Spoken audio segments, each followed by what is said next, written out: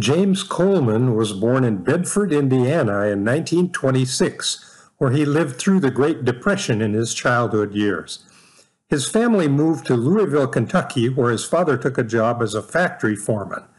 Coleman attended a technical high school where he played football and then joined the Navy right after graduation in the middle of World War II. After the war, he earned a bachelor's degree in chemical engineering from Purdue and was recruited to work at Eastman Kodak. Instead, he made a radical shift to graduate study of sociology at Columbia University, completing his PhD in 1951.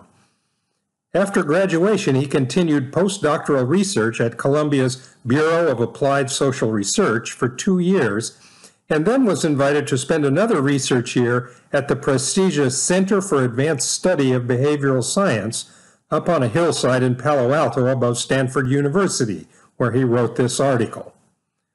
Coleman went on to a successful career at the University of Chicago and Johns Hopkins, becoming one of the country's foremost scholars and experts on schools and the sociology of education. This article, one of his earliest publications, is on quite a different subject, however. It reflects the strong formative influence on his theoretical perspective exercised by Robert Merton during graduate study at Columbia.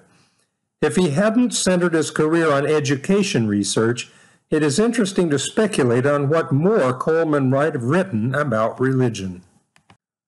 Although Coleman aimed at the question of religious conflict in this article, he was not interested primarily in the phenomenon of religion or religious social organization.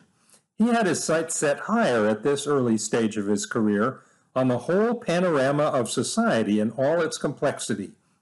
That's why he starts the article with a discussion of general principles of why conflict exists in human society. This is where his use of the term cleavage comes in.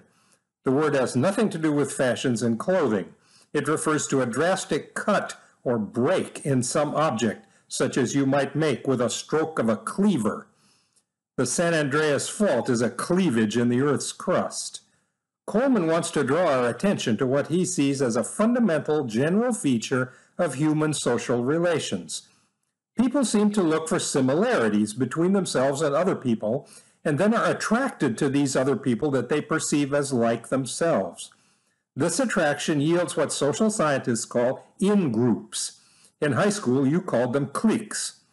The trouble is, says Coleman, we never seem to be able to finish the job and see similarities between ourselves and everyone else. We make a start at it, identify some in-group for ourselves, and then we get tired of the effort and call it a day. This leaves everybody else in the world as an out-group. Your family can be an in-group or not, depending on how you get along with them. So can your fraternity, your sorority, your racial or ethnic group, your religion, your country, and so on. But we always leave the job half done. There's always an out-group. Wherever we draw these boundaries, and we draw lots of them, that's where conflict shows up in society. It's us against them, Republicans against Democrats, women against men, Christians against Muslims, whatever seems important. While Coleman recognizes that religion is just one institutional dimension of societies, he includes religion in the title of his article because, as he puts it, quote, religious attachments have been among the most powerful that men can feel, unquote. This was written back in the day when saying men like this meant the same as saying human. He's not necessarily saying that men feel religious more than women, which we know isn't true anyway. In all such cases, we're always talking about conflicts that crop up because we have defined some kind of in-groups and out-groups, at least some of which are religious groups. He does mention boundaries and conflicts between religion and other social institutions at what Chavez called his third or societal level, such as we've seen with the conflict between the Catholic Church and the Italian fascists' political religion. But Coleman doesn't bring that third or societal level of religious authority into his theory or his examples much. Instead, he starts right away on the first page of the article to clarify the distinction between two kinds of religious conflicts that put us in the middle of Stark's religious marketplace, or Chavez's second or organizational level of religious authority. On one hand, we can find conflicts between different religions. So far, all the religions developed by human beings provide classic illustrations of our inability to find similarities that extend universally. So every religion ends up confined to a subset of the human race. This comes partly, Coleman explains, because the course of our daily lives only puts us in direct contact with a tiny fraction of humanity, our family, neighbors, co-workers, and so on. Even if we invent some mass media for ourselves, we still find ourselves restricted by language barriers and other boundaries or cleavages. So every religion, which generates some of the most powerful attachments that we can feel, is itself an in-group with a boundary. This automatically means there will be conflicts with the rest of the world in the out-group on the other side of that boundary. Coleman also mentions what he calls conflicts within religions, which we probably should admit really amount to a special case of his conflicts between religions, because what is happening in these cases is that people are forming in-groups and out-groups within the religion itself, or in other words, creating multiple religions where there was only one before. A great example of this would be the Great Schism in AD 1056 between the Eastern Orthodox and Western Catholic halves of the Christian religion. They even called it a schism, which is just a cleavage spelled differently. Such are the imperfections of humans and their inability to recognize connections between themselves and others that we seem to be creating these cleavages and boundaries all the time. It may be our favorite hobby as a species. What interests Coleman more is why religion in particular seems to be such a productive, perennial source of cleavages, boundaries, and conflict throughout human history.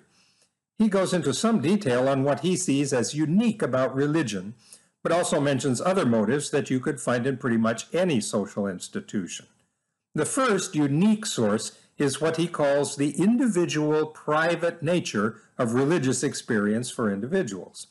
Behavioral psychologists have called this the world of private data, things about people that we can never actually know, only make guesses by gathering information about what people tell us and how they behave, things we can actually observe. What is the reality of seeing the color blue? It's the same wavelength of light for everybody, but do we all see it the same way? Or is blue for me something quite different from blue for you, a difference that can never actually be documented or communicated? Religious experience is thus like the elephant encountered by the 5 blind guys. They each guessed differently what it was like based on their different, incomplete experiences. This is one reason, says Coleman, why people keep creating new cleavages between religions, and also between religion and the rest of society. Religion is something special, as John Lennon might have said, because it's so hard to see. The other reason that Coleman mentions to explain all the cleavages and boundaries that come out of religion is more ordinary and could also apply to other kinds of social institutions. Religious cults split off from larger organized religions, he says, in part because ambitious individuals see this as a way to gain power and prestige for themselves. Why just sit in a pew with everybody else when you can become a guru and have people hanging on your every word, maybe even treating you like a divine and supernatural being? This is why junior military officers also sometimes try to organize a coup to take over an army or a government. It's why people quit their jobs to go into business for themselves. It's one reason for some people to start all kinds of social movements. But with religion, since the ultimate nature of religious experience is so mysterious, literally anybody can set themselves up as a new religion. Startup costs are basically zero. The Internal Revenue Service in the United States, which has to evaluate a massive number of claims for religious exemptions from taxes, has decided that all you have to do to prove that you are a religion of your own is be able to document that you have a certain number of followers. That number is pretty low, too. It's a very popular sport and a never-ending source of new cleavages and boundaries on the social landscape. Coleman wasn't telling us anything new by pointing out how and why religion seems to be such a never-ending wellspring for cleavages, boundaries, and conflicts in human society. The business about in-groups and out-groups also was just standard sociology that he had picked up in his classes at Columbia. We turn now to how he got creative with this raw material and spun it out into some new sociological patterns. The first ingredient to add to the previous ones involves recognizing that not only is society differentiated into separate institutions, one of which is religion, in a way that creates boundaries or cleavages between these institutions. Cleavages also appear within every social institution. We already know about cleavages within religion, different competing faiths, and so on. The political institution can be divided into competing parties in the same way. On top of these cleavages within institutions, other boundaries in society exist even without formal, institutionalized internal organization. We can describe and discuss social classes and ethnic groups in society, but an ethnic group does not have a pope in charge of it. These social distinctions also create cleavages and boundaries. Coleman wants us to think about how such boundaries compare to the boundaries between religions and other institutions in society. In particular, he suggests that we consider what might happen if all the boundaries marking lots of different dimensions of social cleavage all lined up in a society so that they all reinforced each other. The example that he provides concerns the historical position of Jewish communities over many centuries throughout Europe.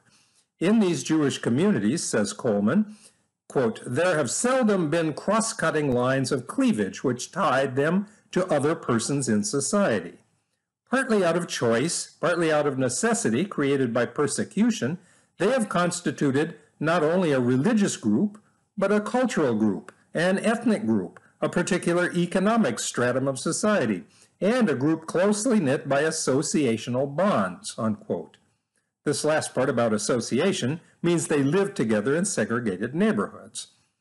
In a situation like this, Coleman suggests, if a conflict emerges across any one of these multiple boundaries, it's easy for it to be translated to all the other kinds of boundaries because the same people line up in all the different in-groups and out-groups. When all the boundaries of all the different social dimensions overlap, he says, group conflicts are at their strongest. Before you know it, things escalate. He calls this runaway or explosive conflict, since there's nothing to stop it or even slow it down. On the contrary, the fact that every kind of difference between people coincides at the same boundary actually reinforces the conflicts. People end up getting run out of town or burned up inside their houses or various other unpleasant possibilities. In contrast, if you unhook these different cleavages or boundaries from one another so they don't coincide, Coleman concludes that the result will be very different. We already have a name for one aspect of this unhooking.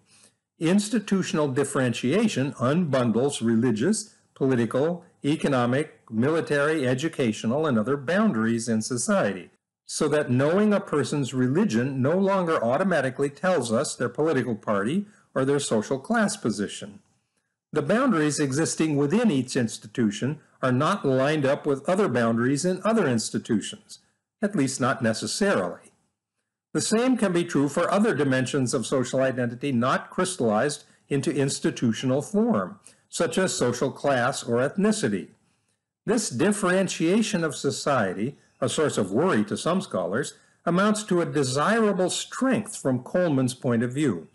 When any of these lines start to overlap again, as for example, if African American ethnicity also implies a predictable social class position, a predictable residential location, and other predictable matching cleavages or boundaries in society, explosive conflicts become more likely, and our ability to resolve problems and conflicts is reduced by this overlap. Instead of a tendency to runaway or explosive conflict, Coleman believes that when the boundaries in different social dimensions get scrambled and cut across one another, they create what he calls cross pressures. Two workers on an assembly line in a car factory in Detroit may be separated by an ethnic cleavage if one is Polish American and the other is Mexican American. but they stand together on the same side of the boundary between factory management and the auto workers union. And they're both on the same side of the boundary that defines the Roman Catholic Church as an in-group.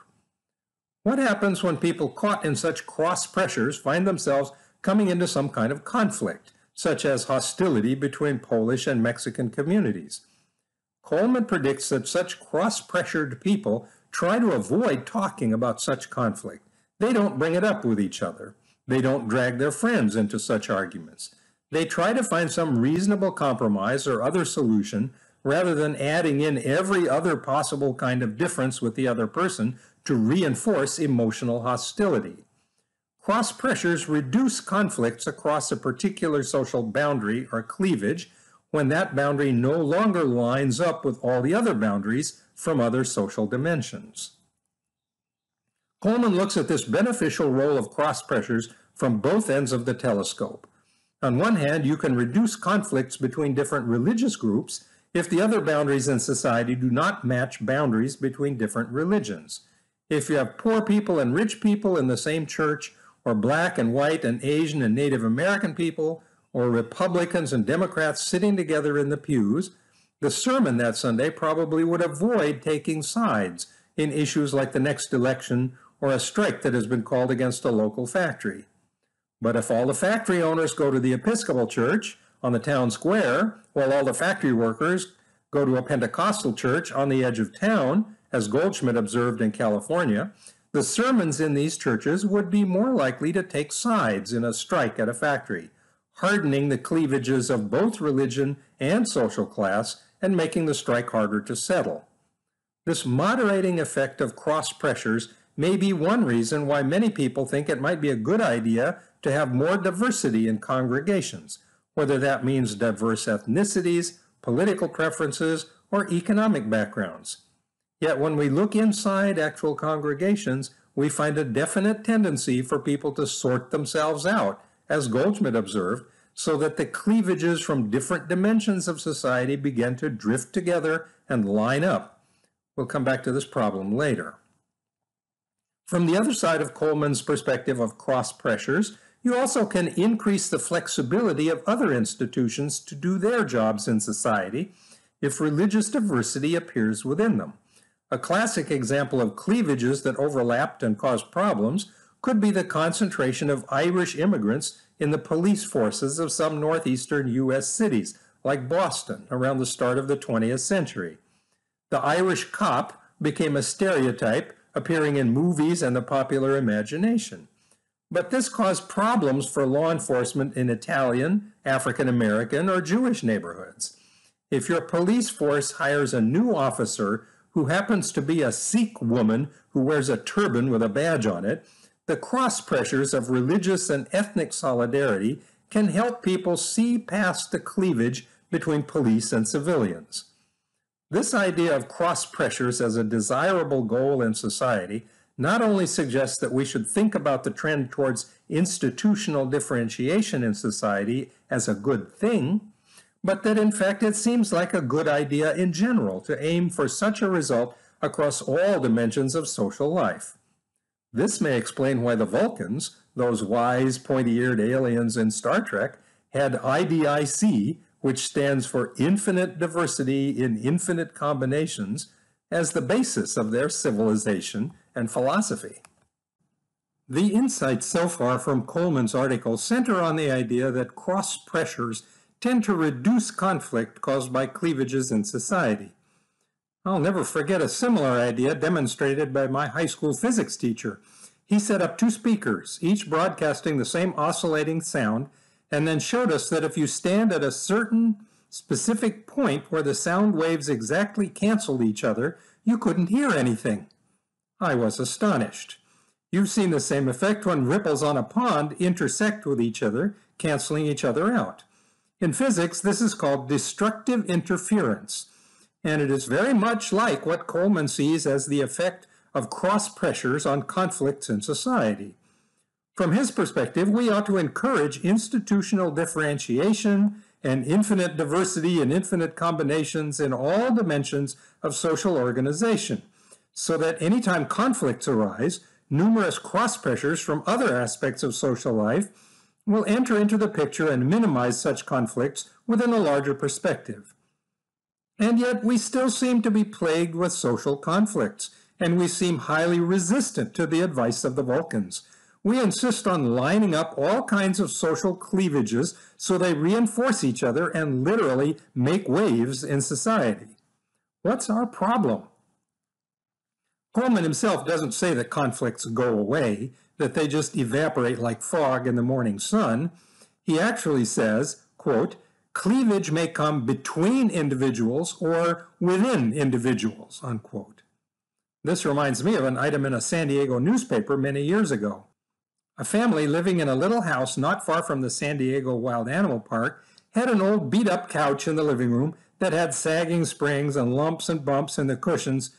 These were peculiar lumps and bumps, though. If you sat on a bump and bounced up and down a little, it would go down. But the bump would then reappear in another cushion at the other end of the couch. They didn't think anything of this until one day an 18-foot anaconda slowly slithered out of the couch onto the living room floor. It had crawled away from the wild animal park, eaten a few neighborhood pets, and then crawled into the house and gone to sleep in the couch. That anaconda is like conflict in human society.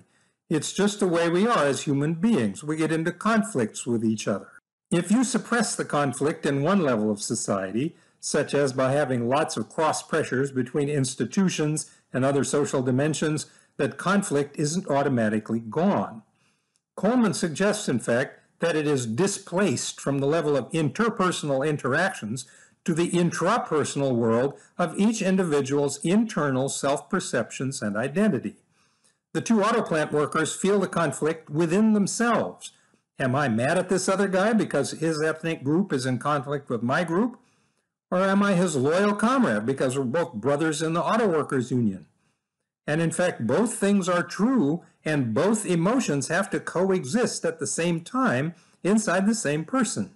This boils down to the fact that when all the fault lines or cleavages in society line up and coincide with each other, you end up with a very consistent personal identity, reinforced and unified by all the different social dimensions of your life. But when the boundaries diverge and intersect each other, like those ripples on the pond, those different social dimensions of your life make competing claims on your sense of who you are, how you feel, and what you should do about it. To explore the ramifications of what such internal inconsistencies in identity might mean for your mental health, you would need to go over to the psychology department and take a few courses there. But this internal issue of competing identities coming from different dimensions of your life makes it very clear why we human beings do not just immediately agree about how valuable these cross currents would be and rush right out and make sure our social boundaries are all scrambled across each other. We don't do this because it makes us uncomfortable. This is how the old saying that birds of a feather flock together got to be an old saying in the first place. Our little eyes peer out at a vast, intimidating world, and when we see other people who look like us or talk like us or dress like us or perhaps worship like us, we don't feel so all alone. Our awareness that there can be strength in numbers is like a psychological force of gravity that attracts us to these other people, and that also creates a natural tendency to reinforce that attraction, that strength, from every available angle. We're drawn towards lined up, overlapping boundaries in our social environment the same way that moths are drawn to a flame. The consequences of this apparent human tendency to actually try to create conformity between these boundaries from different social dimensions is very simple and predictable. By doing so, we encourage waves of conflict in and between societies. The destructive interface of cross pressures that might shift these conflicts from between persons to within persons may be good for social harmony, but because these cross pressures are uncomfortable, we avoid them as much as possible and have religious schisms, class exploitation, racial prejudice, and other kinds of dangerous waves in society instead. Nobody said humans were perfect after all.